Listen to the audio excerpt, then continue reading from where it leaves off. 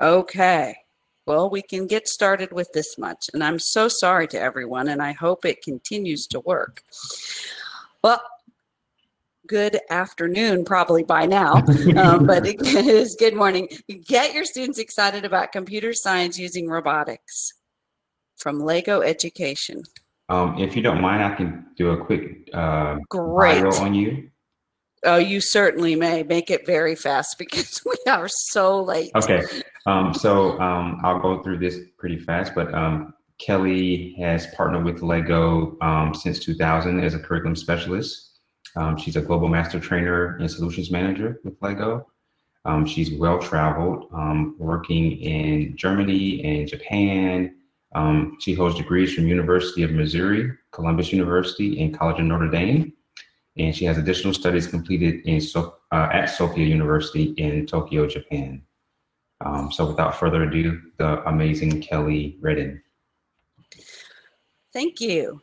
And so we are going to try to get kids excited here. And our Lego Education is, our mission is to inspire and develop the builders of tomorrow. And so the builders of tomorrow to us are the builders of the future, the kids who are confident in creating their ideas and trying them out and persevering through failure. And so we've noticed, and there's a study done, that students who do hands-on learning activities on a regular basis, they outperform their peers in math and science. And I've noticed that teachers who are conducting hands-on activities, they're having a lot more fun in the classroom. They're enjoying their students. Now, the first thing I'd like you to do is get some Lego bricks if you have them. And if you don't, no problem. All you need is a paper and pencil because you'll be able to do some hands-on activities with that. First, I'd just like you, while you're gathering those, to think about computer science. And when you think of computer science, what do you think about? Do you think about the study of computers, or do you think the impacts of computing, or do you think about hardware and software and testing and refining artifacts? These are a lot of different ideas that people think of when they think about computer science. Now, I hope everybody's gathered their materials. And so what I'd like you to do is make a large 4x4 grid on a sheet of paper. And if you have Lego bricks, you can choose 4 of each different color. If you don't, you can either, make 4 different colors, or you can cut paper and tear it, or you can just write different words down, different color words down as we go through this. Hey, Kelly, really quickly, can you post a link Yes. to the Google Slides, or to the PowerPoint, I should say? Or do you have this on the Google Slide version? No, I don't. Okay. But I can post this. I mean, I can post these later. Okay. Okay. Thank you. Sure. So if you have an EV3 or a Spike Prime set in front of you, if you will get 4 of 4 different colors. So I personally have used my Spike Prime set, and I have 4 yellow elements. The ones I chose happen to be, and you don't have to choose the same ones, are a small L-shaped Technic block. And then I have 4 magenta colored, and they're called biscuits, but they look like they have a little cross in holes on them. And then I have 4 small 2x2 round plates and 4 black little round sizers. And so if you want to get anything that's small pieces that are the same color, and again, if you're writing on just paper, go ahead and feel free to just use, you can write color words even. And so here's what I want you to do. I want you to put color 1, and I just call them color 1, 2, 3, and 4, so everybody can be on the same page, but a black, a yellow, a magenta, and a blue, if you have those, in these blocks. And what this is a very simplified Sudoku puzzle, because it's only a 2x2 square with 4 2x2 squares. And so this is a great unplugged activity. And what we'd like to do is be able to show kids that we can now work from this into variables. So the first thing I'm going to do is go to the next slide, and you'll see I've taken the numbers off, the color numbers. But we can decompose and break this down into smaller parts. We can then generalize and recognize some patterns. Think algorithmically by solving one of these squares at a time. And then we can evaluate and see if we can make this into kind of a something that we can then abstract and explain. So the first thing is, let's decompose the problem. And what steps might I use to figure it out? Well, I could, and I've written these out, so I'm going to go to the next slide. I could look at the bricks that are missing in row 1. So I'm going to look at square in the upper left corner. That's column 1, row 1. And I'm going to look at the bricks that are missing in row 1. So what colors are missing in row 1? Magenta and blue. And if I look at the bricks that are missing in column 1, it's black and blue.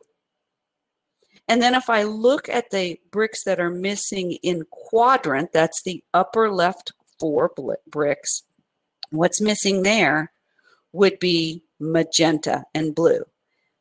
Now, there was only one brick color that was missing from all 3 of those subsets before. And that was blue, because I had magenta and blue in the row, but when I went to the column, magenta was still there, was already there.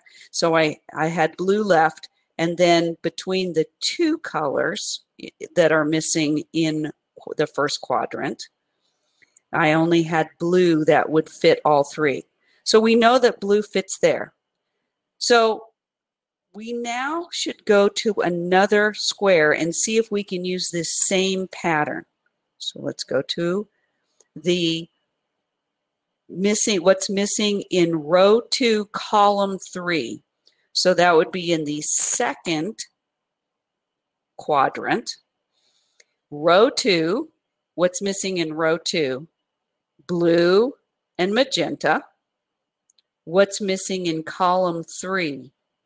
Black and yellow. No, I'm sorry, black and blue is missing in the third column. Black and blue. And so when I look at what's missing then in the quadrant, you'll see that black and magenta are missing in that. So there was only, again, one color that was missing from all 3 of those sets, and that was black. So let's move to the next thing that we can do. So were there patterns that you noticed between your first and second set of directions? The first set of directions started with, look at the bricks that are missing in row 1. The second set of directions started with, look at the bricks that are missing in row 2. So now we can do an abstraction, and we could look at the bricks that are missing in row blank, and that blank, or X, can become our variable.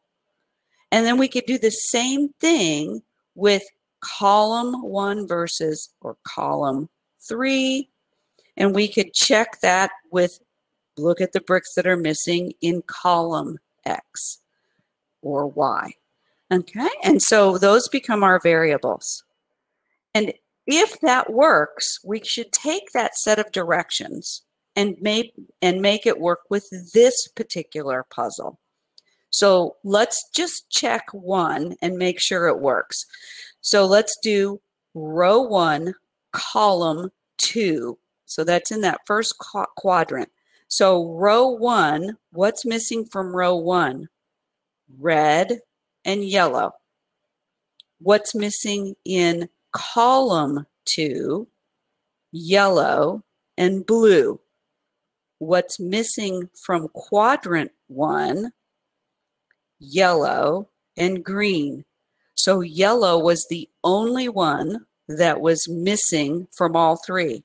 Now, it is possible, as you know, if you're doing Sudoku, that you would not have a full information. So you might have more than one that would be missing from a particular location, which means that then you would have to go on to another square to see if you could get that information in another square and then come back later to a square and say, oh, now I do have enough information to narrow that down.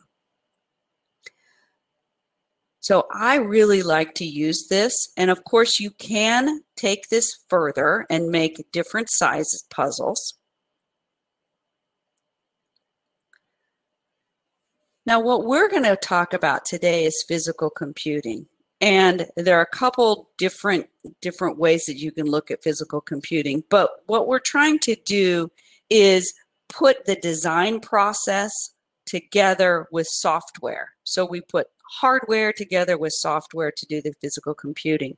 And one of the things that has come up is that when kids are doing physical computing, they are in fact they persevere longer with the tasks at hand. They will not give up nearly as quickly. And one of the things that Seymour Papert talked about with programming languages is that you should have a low floor, a high ceiling, and wide walls. And I think you can actually apply that to the hardware as well. But with the programming, you want to have something that's very quick and easy to get started with, but that then as kids progress and in their knowledge, you can keep sending them higher and higher and giving them more complex tasks over time to keep them engaged and keep them learning. And the wide walls allow us to have a lot of different interests supported by the teacher and the students so that their kids are staying engaged at all times. Lego Mindstorms EV3, and that stands for Evolution 3, has been around for many years. And it is a great product that we are trying to position as 8th grade and above and into high school. And there's a lot of new curriculum that has come out and will be coming out. But one of the things I think is really nice,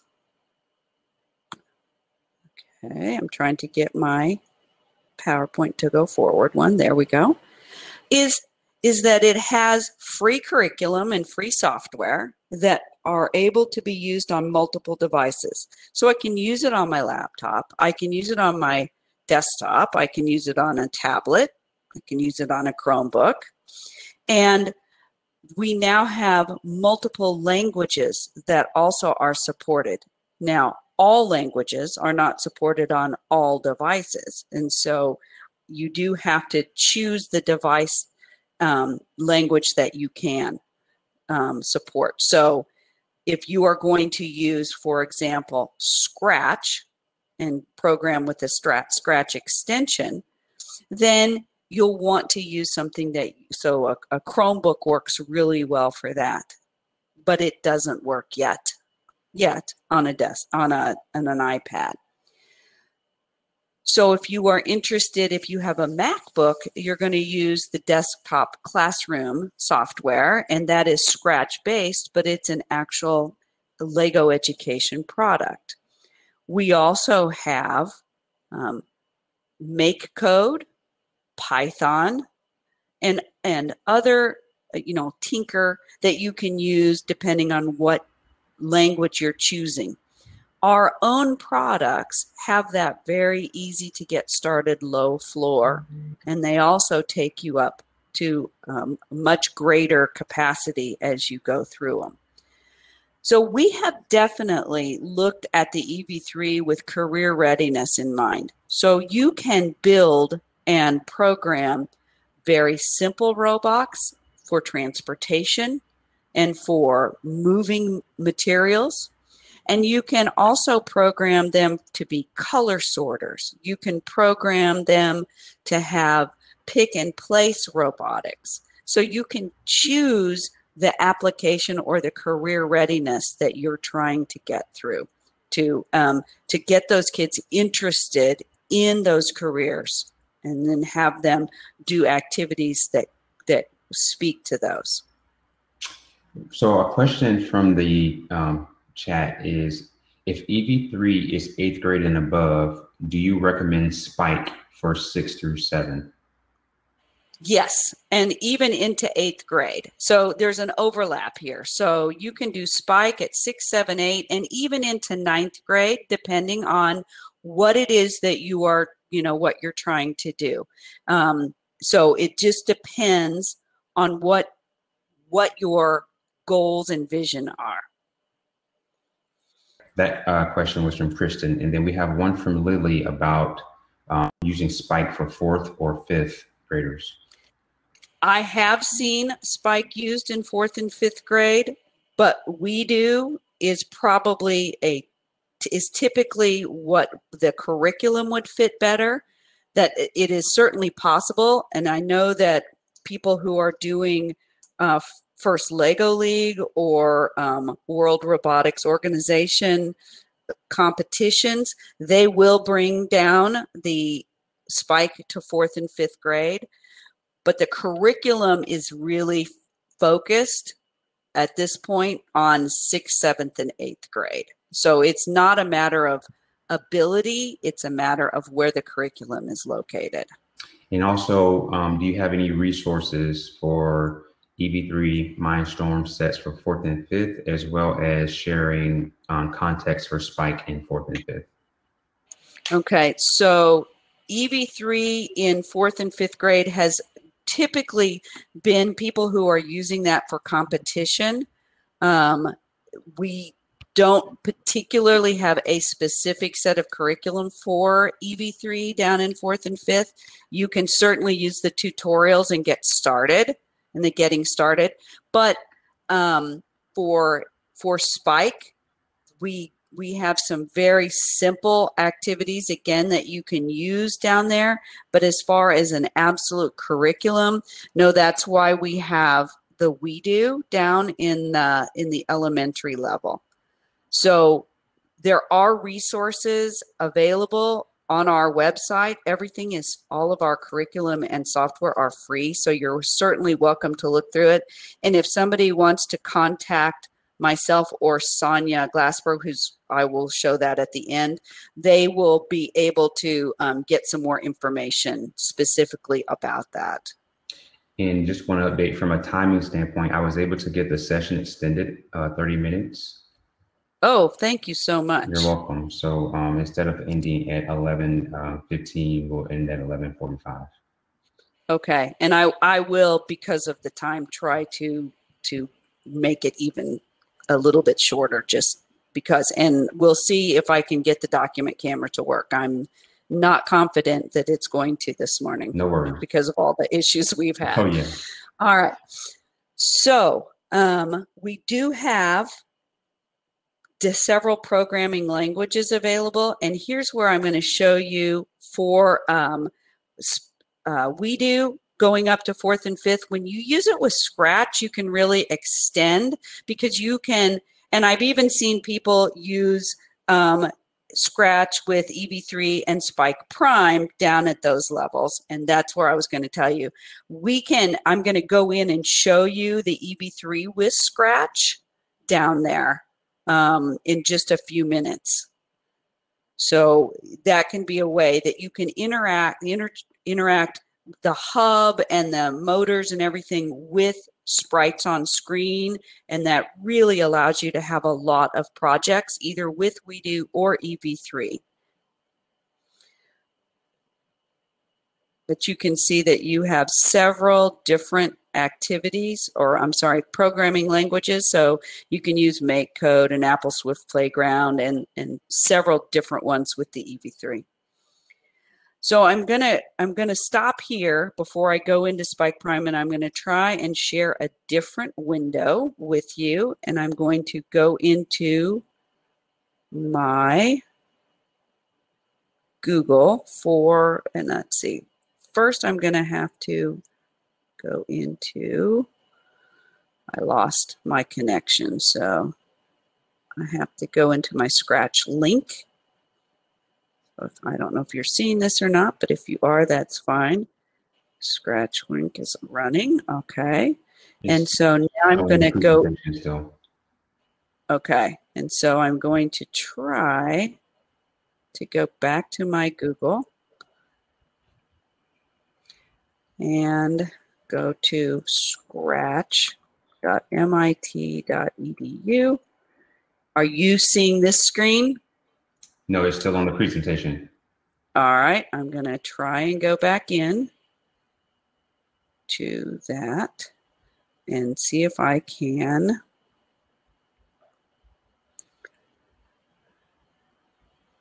share a different window. Okay.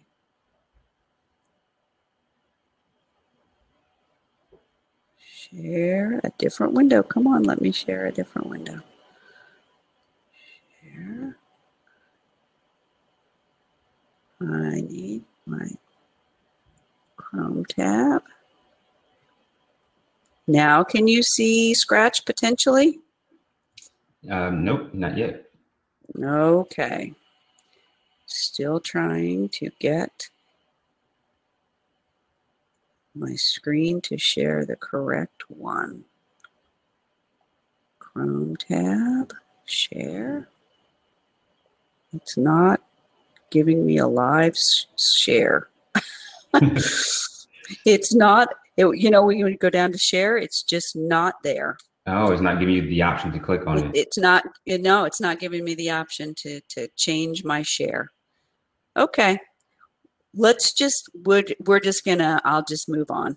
Okay. I don't want to belate this anymore because clearly we're having such issues. Okay.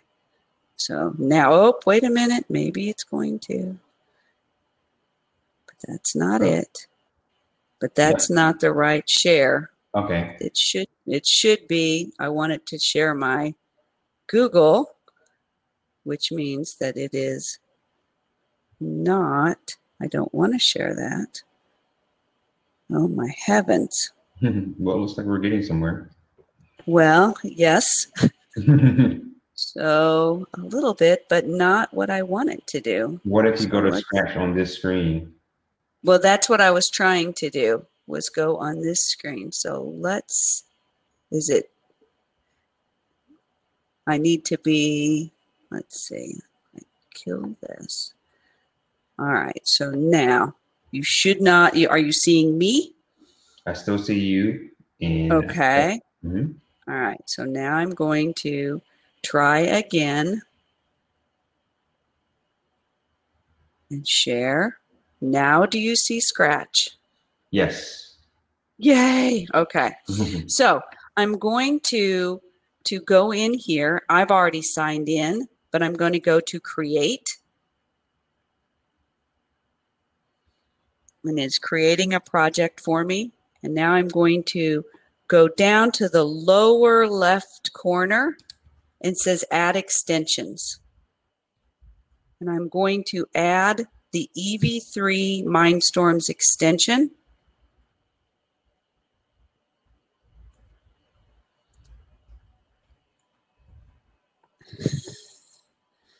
Okay. Okay, I'm going to try to get that to run, and I see that it is up there, and I'm going to connect to my EV3 in a minute, but I want to show you that I can do something very simple. So I'm going to go to events, and I'm just going to bring out when clicked.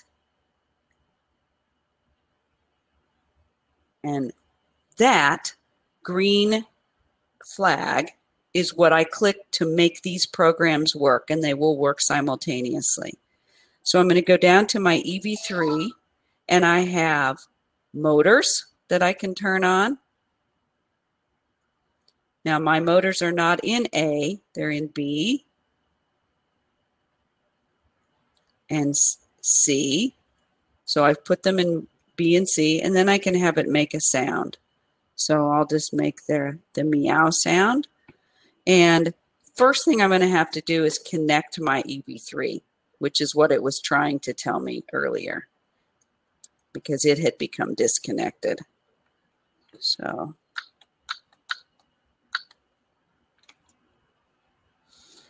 it is ready with the Bluetooth, and my machine is ready with Bluetooth. So we're going to try and connect those.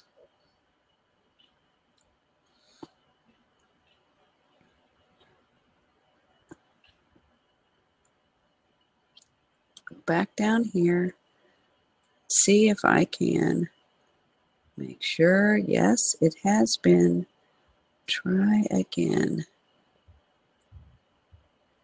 It is just, this is just not, this is just not the day for this, I can tell you. So normally very quick and easy. I had it Bluetoothed and working prior to us getting together. But if I click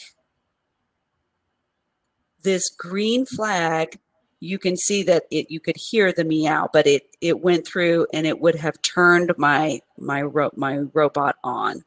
So very quick and easy. I'm not sure what all is going on with the computers today and trying to get through all these screens and whatnot. I don't know why it's not working, but it was completely working before I started. So this is a very quick and easy way. And you have these sprites, which are these little cats that you can, and other animals that you can bring in. Now, one of the things I wanted to show you that makes it really easy to get started is look that they have tutorials. So you can go through tutorials before you add in the EV3. But the EV3 is very easy to get started with once you understand, because you have only a few extra blocks that you need to use. So it's very quick and easy to get started. So now I'm going. Do you have questions? Yes. So there's a question from Rick. Does this Scratch program work with NXTs as well? Let's look. I don't believe that we have an extension for the NXT, but let's just look and see what extensions, because I know we do for WeDo and we do for Boost. No, I do not see an NXT located here. So there's no extension for NXT. I didn't think there was, but I wanted to be sure. All right. I'm going to go back in and share my PowerPoint. All right. And we're going to talk about Spike Prime. And Spike Prime came out in January of this year, so it's brand new. It has unit plans, and of course it has our bricks and the lots of sensors and the hub, of course, and motors, and then coding. And we do offer professional development and teacher training for all of our products. So let's look at, come on to the next slide. Oh my goodness, now it says PowerPoint's not responding. Oh, there it is. Okay, so our hub has 6 input-output ports, which is different from the EV3. So this one, they're both input and output, and it has a 5x5 light matrix that you can change what the lights show. And inside the hub is a gyro, which is really nice because it's just like your cell phone, where it can determine what's up and down and left and right, and if it's turned over. It also comes with a rechargeable battery, and it is Bluetooth connectable. Now in the sensors, because the gyro sensor is in the hub, we don't have a separate gyro sensor. But we do have a color sensor, and it senses color and ambient light, as well as a distance sensor. And this time, instead of a touch sensor, it's a force sensor. So now it will determine in newtons how much pressure has been put on. And there are motors. So we have one large and two medium motors with this set. There's a question from Awen. Is Spike Prime Lego? Yes, it's Lego Education. So Spike Prime is from Lego Education. And when we look at the program, and I'm going to try to show that screen as well in a minute. But we're going to go in and look at the way that this is set up. So let me try and go to the next screen. And let's bring this up and see if I can go into my window application. And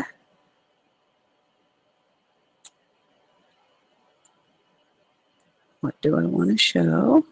I want to show application window. Can you see my Spike Prime now? Application? Great. Okay.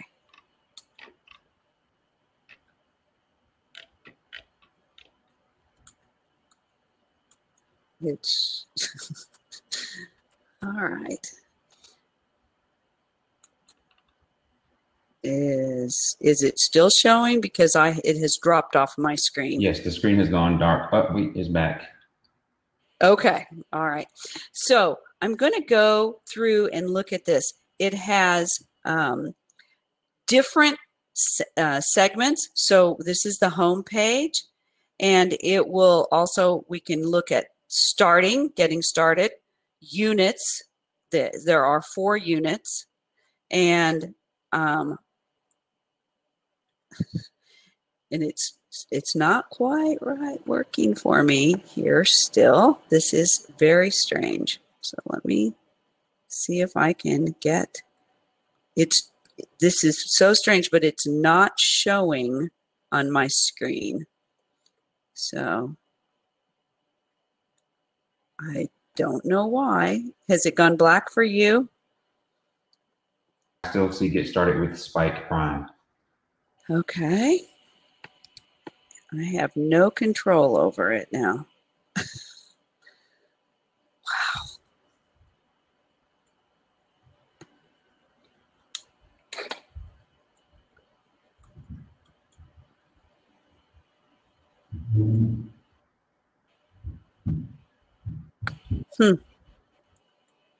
Okay.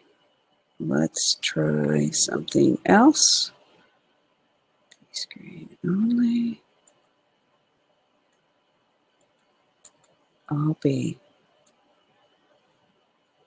I just cannot control it. It's not allowing me to do anything but look at this screen, which is amazing. But since I've had everything else not responding, I'm not surprised. But this is unbelievable that I cannot get in there. All right, so there are 4 units, and I'm going to go back to the PowerPoint rather than try and continue struggling with that, so that everyone can at least see what's there. Let's see. I want this to be up. Come on, PowerPoint. Please. Not responding. Oh, my right? Heavens. Wow. This is Murphy's Day, isn't it? Okay. All right. Now, point again. Oh, it looks like it's responding again. Yes. Presentation. Okay, great. Okay. So there are 4 units. And the Invention Squad is Kickstart a Business, Life Hacks, and Competition Ready. And you can see that they're STEAM, but the E is highlighted in Invention Squad, and that means that it is completely in engineering. So we're really going through the engineering process, the design process, how kids can learn that, and the end is a culminating activity to build a personal device. And then for Kickstart a Business, they go through analyzing and developing and using data, a little bit of data there, but a lot of analyzing and developing computational thinking as they go through a business. And so they're going to go through one, and I'll give you an example, track your package. So they're going to have to be able to fix programming. It's debugging of a program that is supposed to be able to take your package from the location where it's sold to your home. And they have to figure out, how do they fix that programming? In Invention Squad, there was one that was called Broken, and they have to learn how to fix a model that is broken. In Life Hacks, they're working with a lot of data, so they go out to the net and find information on the weather in different places, as one example. And then Competition Ready is what's going to get you ready. They're going to build some models that will be able to be used in a competition. Now, part of Competition Ready, the models do require the extension pack, or the expansion pack, I should say. And so that one is the only one that requires any extra materials. But if you are going to competition, you would want to get an expansion pack because of the fact that it has different wheels, for one thing. I mean, there's a lot of things in there, but definitely wheels is a big draw.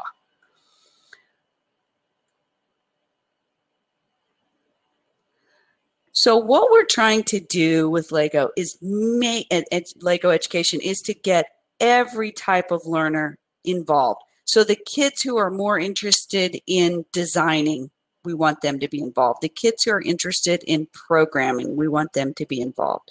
The kids who are interested in business, in manufacturing, in transportation, all of those there are lessons for all of those kids to keep them interested. And we want them to build confidence so that they feel good about their ability to do STEAM and their ability to have great ideas and see them come to fruition.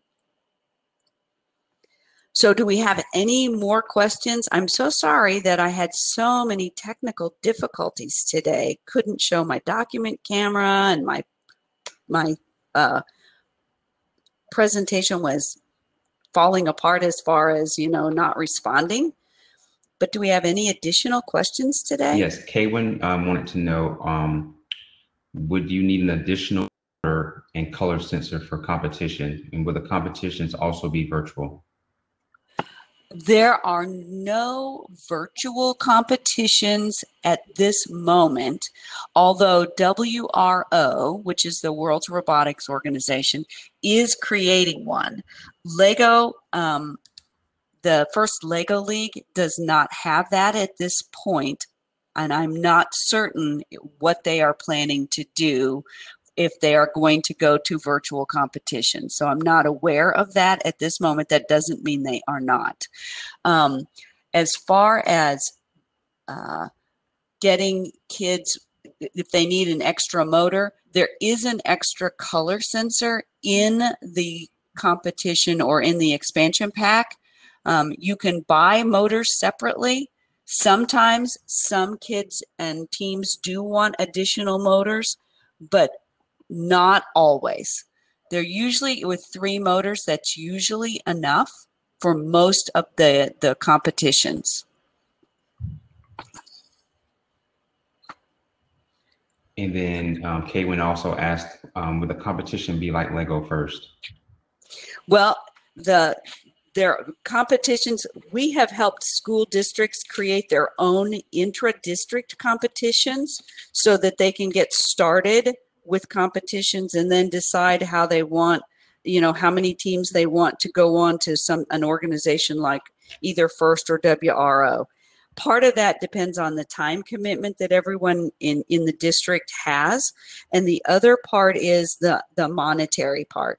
Because if you have an intra-district competition, of course, the cost is far less than if you have, if you join an organization. Now, WRO, their competition is a lot less expensive than the FIRST Lego League, but it is smaller in scope in the United States because it's a very, very international. It's based on the Olympics. And so, for example, in the United States, FIRST Lego League will have not only their states, but then they will have regionals, and they can go to the big international, which they have 2 competitions that are the big world championships in the United States. WRO has competitions, and they also do have a virtual, they're putting up on their site very soon, if it's not there yet, a virtual practice mode that you can utilize if you are going to have a team. And those teams the competition moves every year to a different country. So you become a winner in the United States, and then you move. Then, for example, then you would represent the United States, like in the Olympics, and go to Dubai or to Germany or to China or Japan. So they have not held one yet in the United States, but they move to a different country every year. In the age groups for that? The WRO is 1st through 12th grade. So they have a full range. Now, the FIRST Lego League has different levels. So they have FIRST Lego League Junior and FIRST Lego League Junior, which is one for the kindergarten and 1st grade. Then they have Junior, which is like 2nd, 3rd, and into 4th grade. Then they have FIRST Lego League, which is 4th grade through 8th grade. Then they move out of our the Lego kits, but they still move on in high school to do FIRST Robotics Challenge and FIRST Tech Challenge. And those are metal building systems. And it's WRO for EV3 and Spike? Yes.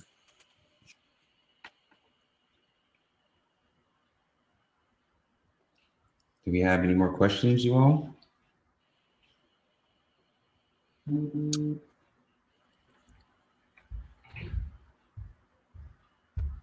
Well, I would like to just apologize to everyone for all of the computer issues, which I got up this morning and made sure my document camera worked and everything was set.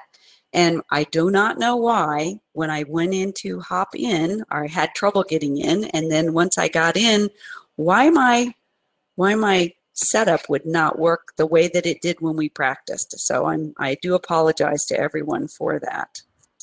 2 things. Someone's having issues downloading Spike, and then can you hold up a Spike? Okay, so the person who's having difficulty, our tech support number is 866 Fix Lego. So FIXLEGO. That's tech support, and they can help you get your Spike hub connected, and they can also help you with downloading software. The software should be able to be downloaded from legoeducation.com. You go to resources, and then you'll see downloading products. But if you're still, if you tried that, and that's what you're saying, I tried that and it didn't work, then I would definitely call tech support and they can help you. Do they have an education version as well? Or do they Spike Prime is only education. It does not have a retail counterpart. Now, that is the trick with the EV3, because are both a retail and an education version. And several people have noticed that the retail version is not going to be sold anymore. They had a press release that said they are going to discontinue the retail version. But we are not discontinuing the EV3 version. We are, in fact, producing some more things to go with it. And so you should not be worried about that. And the EV3 version that is Lego Education has a lot. It's a little more expensive than the retail version, but you get a rechargeable battery and you get other sensors and other parts as well. And so I would highly recommend that people who think, oh my goodness, if they're going out on retail, they're going to go on sale. I do not know that they will, but you will not be happy with that in a classroom setting. They come in cardboard boxes. They don't come in bins that hold your materials. There are no sorting trays. I mean, you're not going to be happy at all with your purchase if you go to retail and you're in a classroom.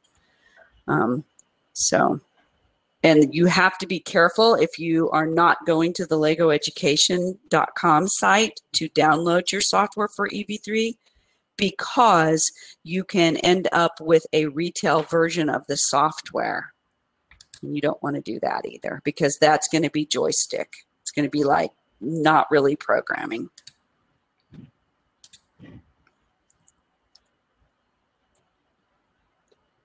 Are there any other questions?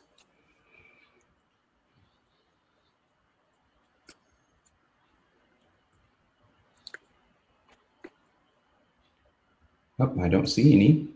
Okay, I'm going to do this. I'm going to put into the chat my email address so that if anyone needs it, they can try and get a hold of me, especially because we had so many technical difficulties that maybe if individuals need some help with looking at a software piece, maybe if I'm only on with one person on a Teams site, I can show them something. Okay, so they are welcome to contact me.